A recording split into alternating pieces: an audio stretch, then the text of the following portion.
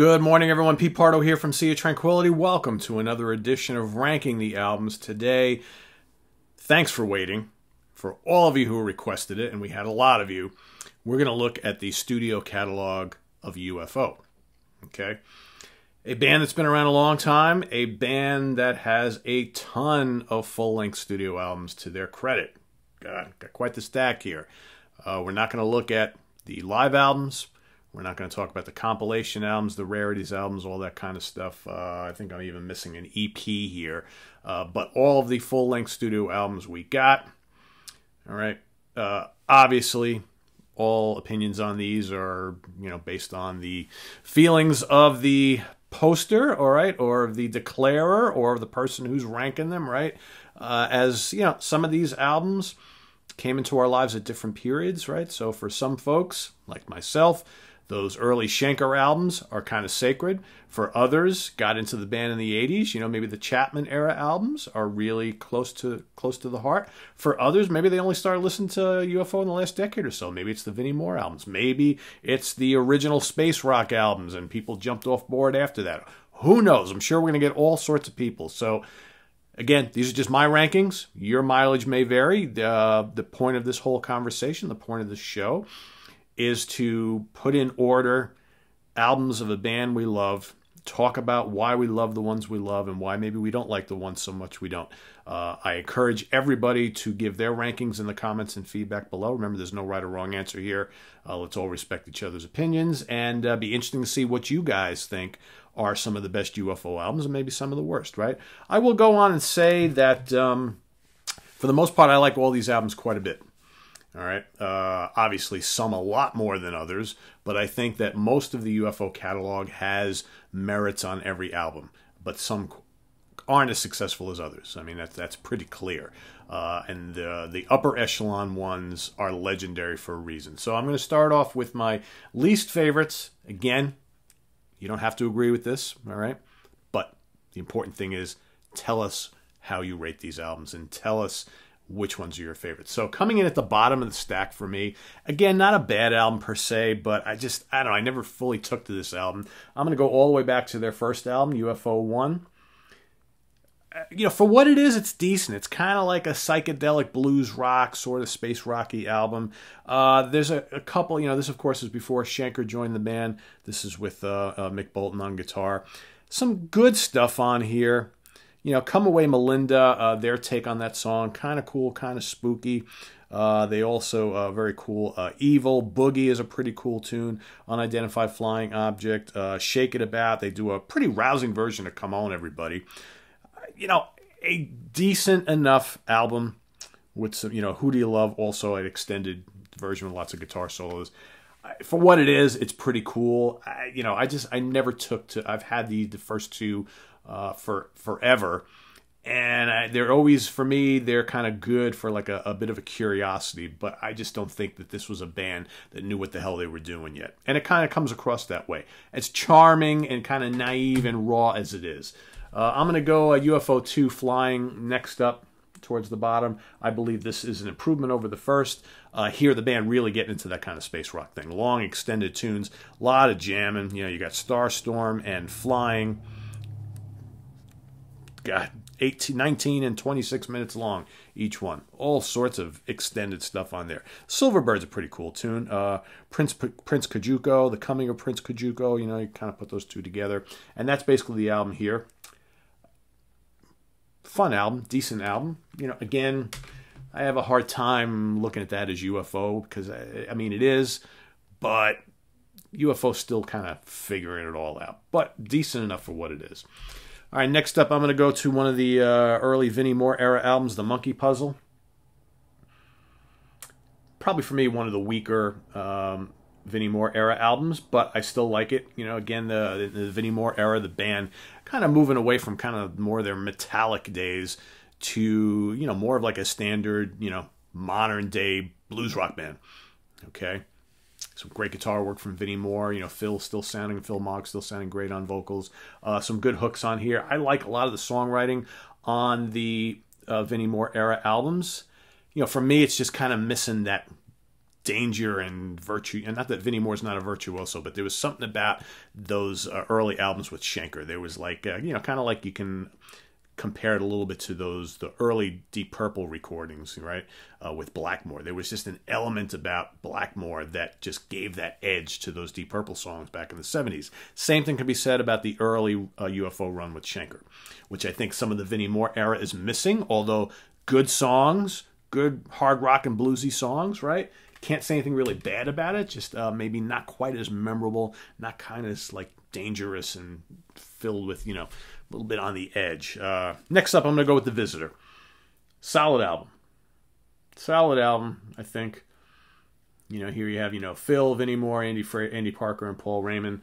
I think just delivering a very solid album. Maybe not a lot of absolute standouts on here. Hell Driver is pretty good. Rock Ready I kind of like. What else? Living Proof is good. Again, good album. Not legendary album.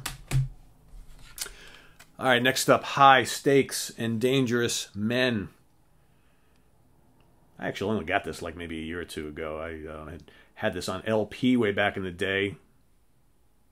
That went by the wayside, so it took me forever to get this back on CD. This has got Lawrence Archer on guitar, his one and only appearance with the band, along with Phil Mogg, Pete Way, and Clive Edwards on drums. Of course, Lawrence Archer had played briefly with Phil Lynot's Grand Slam. Very good guitar player. Not a bad album.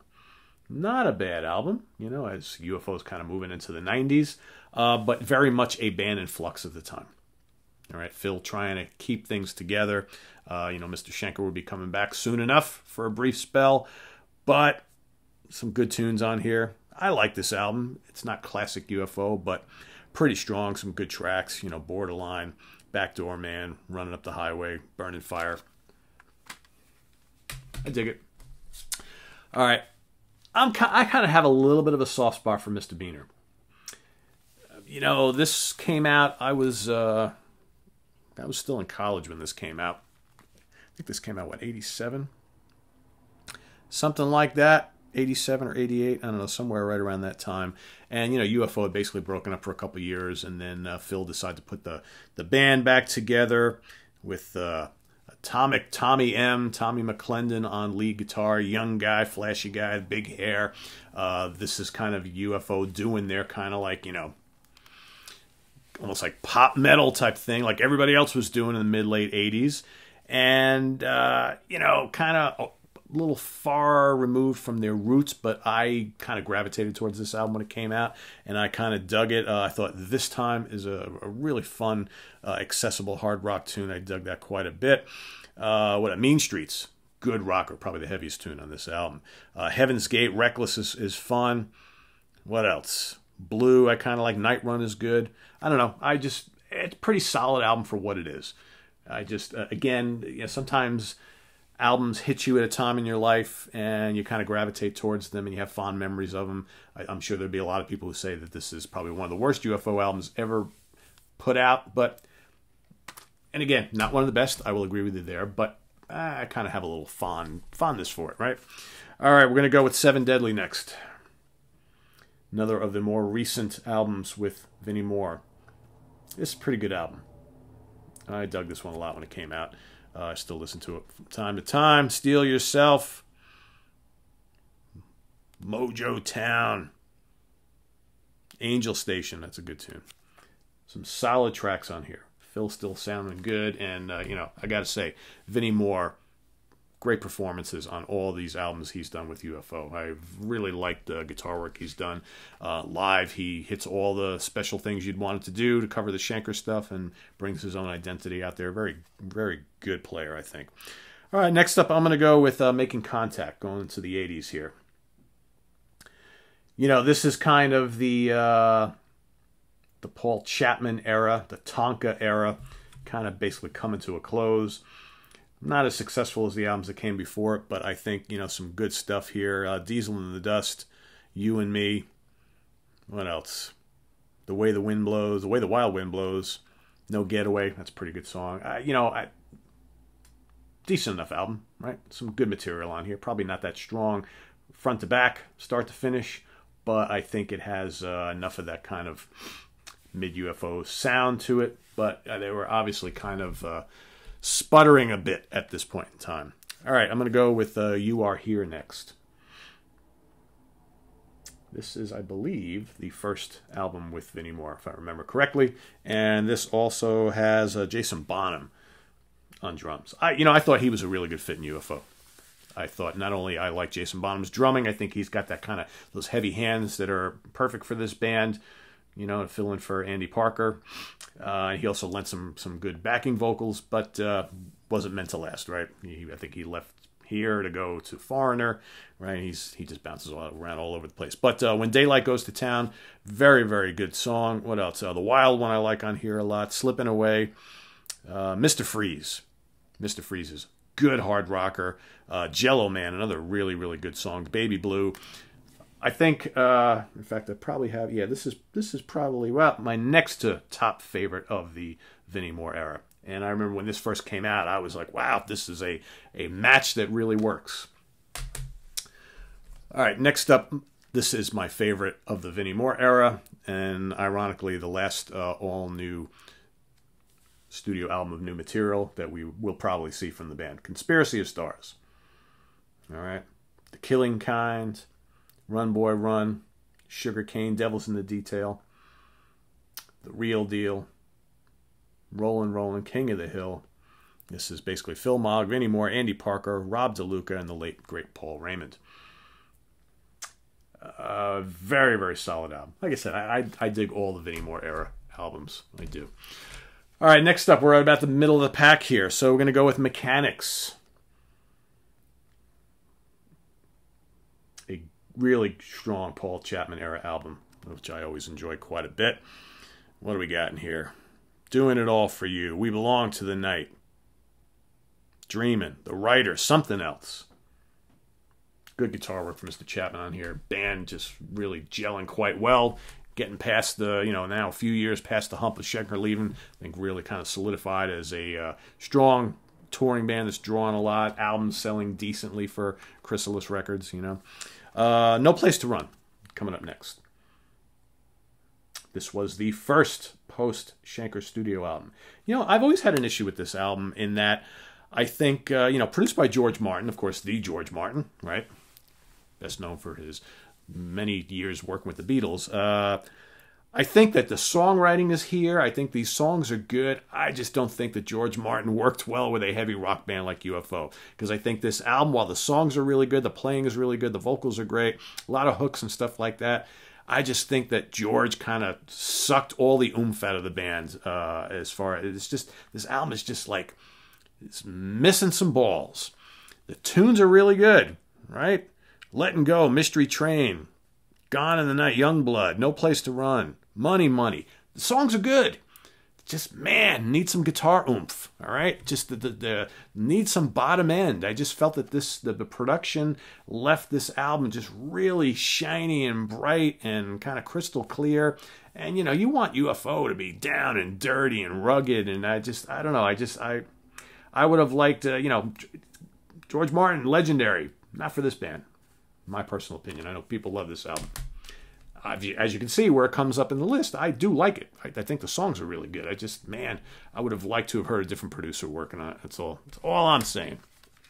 All right, next up we're going to go with Covenant. We're going to go to the reunion with Schenker in the 90s. I think those three albums they did with Schenker in the 90s are pretty damn good, right? They don't quite hold up like the 70s stuff, but, a lot of that fire is back. There's something about Phil Mogg playing with Schenker. It just sounds right. Love This Forever. Midnight Train, Fool's Gold, Middle of Madness. A lot of solid tracks on here. And Schenker, playing up a storm. Though, right around that time was when he kind of slipped into the abyss for a bunch of years. Thankfully, he kind of got himself out of that. Or Michael, although I hate to say it again, but you need to stop trashing your brother and your old mates in the Scorpions, dude. It's ugly. Don't stoop to those levels, man. It's like every time I turn around, he's saying something else. It's like, ugh. All right, next up, we're going to go with Sharks. I dig Sharks. For me, Covenant, Sharks, and Walk on Water are so similar. All right? This has got Ainsley Dunbar on drums. Very solid album. Not that different from Covenant. Cool, heavy riffing. A lot of great solo and great vocals. Some catchy hooks here and there. Songs maybe not as memorable as the next one, Walk on Water. This is the first one that they did together, the first of the reunion. This is quite good. Self-made man. A lot of good Darker Days. Knock, Knock, Running on Empty. I mean, top to bottom, pretty damn solid. Close to an upper echelon UFO album, in my opinion. Schenker playing with a lot of fire here. All right, so now kind of the cream of the crop here. So I have always thought that the best of the Chapman era albums was The Wild, The Willing, and The Innocent. I stick by that. I just think that this album has the crunch and the punch and the balls that No Place to Run lacked. All right, and while that may have had maybe the songs might be a little bit more memorable on that album to some, I like this album. It's back to basics, heavy UFO. I dig it a lot. Chains, Long Gone. It's Killing Me. Great song. Making Moves. Right there, just those songs alone, enough to elevate this album. Profession of Violence, the title track. I just dig this album. This album has got a lot of heft, and I like that. I want my UFO with a little bit of heft, all right? So that's coming in, what are we, 1, 2, 3, 4, 5, 6, right? Yeah, that's number 6 on my list. All right, coming in number 5, we're going to go with No Heavy Pettin'. All these albums coming up are, for me, just absolutely amazing. Barely a bad song on any of them. Natural Thing, I'm a Loser.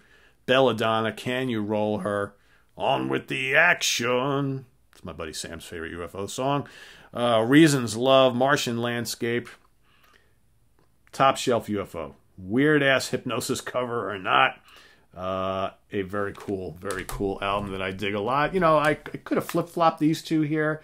I really dig them both. The top 3 are always going to be the top 3. But, I've always got a special place in my heart for Phenomenon. The first with Schenker.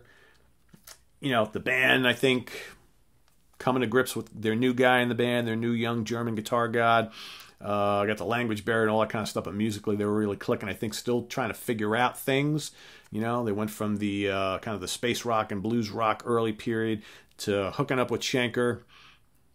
After working with Mick Bolton and Bernie Marsden for a little bit of a spell, kind of trying to make it work with Schenker. There's some classic UFO Schenker stuff on this album. A couple tunes that are kind of like, maybe harken back to the early albums, but still trying to figure it out. They would, really, on the next album, just explode. But I think there's enough great stuff on here. Oh My is a great kickoff track. I always like that song a lot. Crystal Light is a very cool kind of psychedelic bluesy rock tune. That's a very underrated song on this album. You've got their staple, Doctor Doctor. I've never been a huge fan of that song. I know most people are like, oh my God, it's their best song. I never saw it. Rock Bottom. Now that could possibly be their best song ever, right? Amazing. Built for Comfort. Lipstick Traces. Queen of the Deep. Another contender for one of the better tracks on the album, right? I think next to Rock Bottom, Queen of the Deep is amazing. What else? Space Child.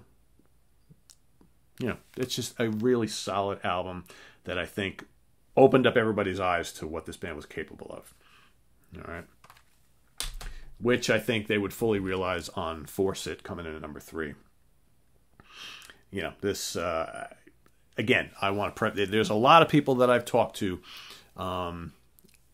in the course of my life when talking about UFO who proclaim that this is the best UFO studio album. And, I can't argue it too much. I think my 2 favorites are my 2 favorites because those are the first 2 that I got. I was heavily into those before I even bought this. And, a lot of these songs, many of them made it to the Strangers in the Night live album. And I think the live versions are arguably better. But there's some great songs on here. Let It Roll, Shoot Shoot, Out in the Street, Mother Mary, This Kid's. Okay, I mean, right there. Legendary songs. But, High Flyer, Love Lost Love, very underrated song. All right. Mother Mary, God. Dance Your Life Away. Top to bottom. great. Loads of riffs on here. Killer solos. You know, if you were to tell me, Pete, sorry, but Fawcett's my favorite, and I'm sticking to it, I'm not going to argue with you, right? Like I said, if I didn't have the history with Lights Out and Obsession, I'd probably agree with you. But it's my number 3. It's a strong number 3. Coming in number 2, for me, is going to be Lights Out. This is the first one I ever got. And, you know, I remember exactly when I bought it. My parents and myself and my brother were visiting my grandparents who lived down the Lower East Side of New York City over on Grant Street. And my father worked for the city of New York in the municipal building down over near Chinatown, not too far from Chinatown. And his building was right across the street from J&R Music World. Well, if you're not from New York or the New York area, you probably have no idea what J&R Music World was. But back in the 70s and the 80s, a very popular, even into the 90s, they closed a while back, a very popular kind of like electronics and music store. All right, they had like a whole block, whole bunch of stores. You know, they sold like TVs and stereos and you know, all sorts of stuff and tons of music. So I remember. My father, we went to go, I think it was during the week. We were off from school. It was probably in the summertime. And we went to go see my father at work, and he took us, you know, out to lunch. And I was a music fan, right? Young kid. And I said, Dad, can we go to J&R Music? Because whenever I would ask him to pick me up an album of something, whether it be a Kiss album or ELO or, you know, whatever, because I was pretty young, he would go to J&R and buy my record for me. So he took us over to J&R Music. I'm going through the stacks of LPs, and I just happened to see this. I had no idea who UFO was. And this is back in the day where you would, you know, the record was $4 or $5, whatever at the time. This is probably like 1979, maybe 80, okay, something like that. And I just bought this just because. And I remember getting back to my grandparents' apartment, and they had an old Victrola stereo from like the 50s or whatever. I mean, ancient thing, you know, with the pull-out turntable and the big wooden doors on, all that kind of stuff. And I put this on. The first thing I hear is Too Hot to Handle. I'm like, holy cow, I dig this. My grandparents and my mother were kind of like, what the hell is this kid listening to, right? But man, just Too Hot to Handle, just another suicide. Try Me. I remember hearing that blistering solo in Try Me, and I'm like, oh my God, love this guy with the Flying V. I think that's what it was, the Flying V that got me. Of course, title track Lights Out. All right, Electric Phase, and then the amazing Love to Love. You know, I could mention every song on here, but Love to Love, a great song. So I was totally smitten with these guys. And then, of course, a couple of months later, I had to go get this, my number 1 favorite UFO album of all time, Obsession. And I just thought that as great as Lights Out was, this kind of dialed things up another notch. And I think that I've always thought that this album has Michael Schenker's greatest soloing on any studio album. Just amazing, amazing stuff. Only You Can Rock Me, Pack It Up and Go, one of my favorite UFO songs of all time. Every time I hear that song, I'm just amazed by his like crazy solos and fills all throughout that song. Killer. I Ain't No Baby, heavy and mean, right? Looking Out for Number 1, majestic, melodic. All right, Hot and Ready, good kind of kick-ass bluesy rocker. All right, and you got Cherry, You Don't Fool Me, sledgehammer rock. All right, Looking Out for Number 1, reprise, and then an amazing One More for the Rodeo, which I thought was like a really kind of gutsy, groove-laden, heavy rock tune. Just absolutely love this album. Love the production of Ron Nevison. Always loved the really cool Hypnosis album cover art there. Kind of mysterious and weird. I actually bought this on a T-shirt recently. I remember my wife looking at me. She goes, "What is up with that on your shirt? Why do those guys have all these weird, like, marbles in their eyes and nose and mouth?" I'm like, I don't know. That's the album cover. She goes, giving me that look like, my husband listens to some weird-ass shit, man. And then he goes and buys a T-shirt with it on it. What is wrong with him? Anyway, that is my ranking of the UFO albums, all right? Some great stuff here. Love talking about this band. So that's what we want everybody to do. Talk about UFO below. Which albums are your favorites and why? Let's start off from the top, all right? Let's work our way back. So my favorite is going to be UFO, coming in at number 1, Obsession. My number 2 is going to be Lights Out. Number 3, Force It. Number 4, Phenomenon. Number 5, no heavy petting. If I lose track of the number, don't kill me. Number 6, the wild, the willing, and the innocent. Number 7, walk on water. Number 8, sharks. Number 9, covenant. Number 10, no place to run. Number 11, mechanics. Number 12, a conspiracy of stars. Number 13, you are here. Number 14, making contact. Number 15, 7 deadly. Number 16, misdemeanor. Number 18, high stakes and dangerous men. Number 19, the visitor. Number 20, the monkey puzzle. Number 21, UFO 2. And number 22, UFO 1. Right? Like I said, I'm sure your lists are going to differ from mine, and that's perfectly okay because, quite frankly, there's going to be fans of all these albums, and that's the way it should be, right? Because we all hear things differently. I think the bands appreciate that some people love their albums, maybe some people don't, but you get a wide variety of opinions on them, and that's the way it should be. So list your favorites and why, or maybe talk about your least favorites and why. Remember, there's no right or wrong answer here. Appreciate everybody who's given their picks below. Visit us on the web at www.seatranquility.org. We're on Facebook, we're on Twitter, of course, we're on the mighty YouTube all the damn time. More stuff coming up. May or may not come back with something else later today, but definitely tomorrow, Monday, you'll see some more content from me. Not quite sure what that is yet. I got a stack of new stuff that I got to review for the website and on here, so I'm going to hopefully get to some of that tomorrow. All right, so what do we got here? We got some cool stuff from King Crimson and Bebop Deluxe and all sorts of other stuff. So that'll be coming at you in the days ahead. All right, guys? So take care. We'll see you real soon. Bye-bye.